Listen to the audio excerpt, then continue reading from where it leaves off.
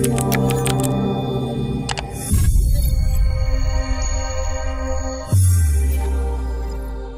all, welcome to Acadgild's full stack web development program. In this video, you will look into understanding the structure of data stored within MongoDB, adding new documents into MongoDB collection using insert one command and insert many command, retrieving documents from a collection using find command, listing the databases using showdbs command, listing the collections within a database. Let us now add data to MongoDB database. MongoDB is a document database. A document database stores data in documents. A record in MongoDB is a document. A MongoDB document is similar to a row in a relational database. It is basically a data structure composed of field and value pairs. Documents are similar to JSON objects. They are stored inside collections. A collection is analogous to a table in relational database. A sample MongoDB document looks like this, assuming that I would like to store the contact information of a person. The details of the person includes the name, phone, email, and image URL. They are stored as a collection of key value pairs. Each key and value is separated using a colon, and the key value pair is separated using a comma. The entire collection of key value pair is enclosed within braces. This forms a MongoDB document.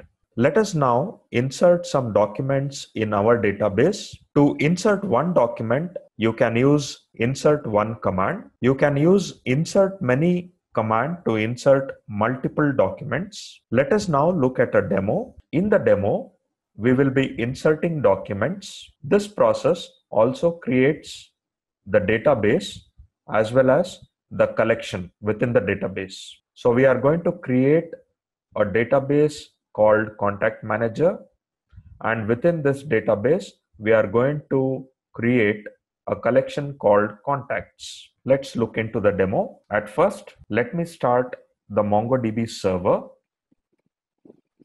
Once the server is started, let me use the Mongo shell to connect to the server. Let me clear the screen. Let me issue a command to show the list of databases. We can see that currently we do not have a contact manager database. Let us issue the use command.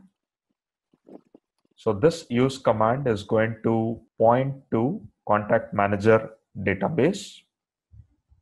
DB command is going to show the currently selected database. Now, if I want to insert a document to a collection by name contacts within this database, I would issue an insert one command.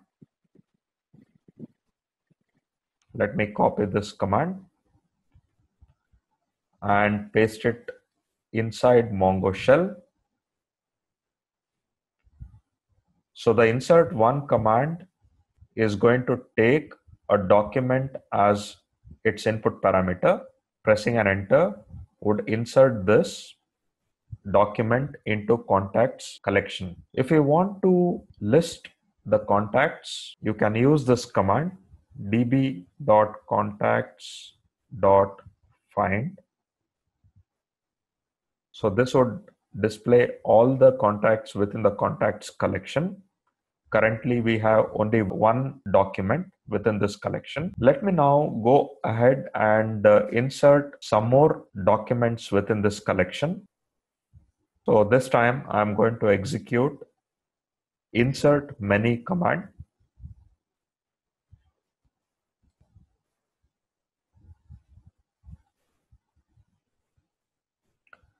So this insert many command is going to insert 3 documents into the contacts collection.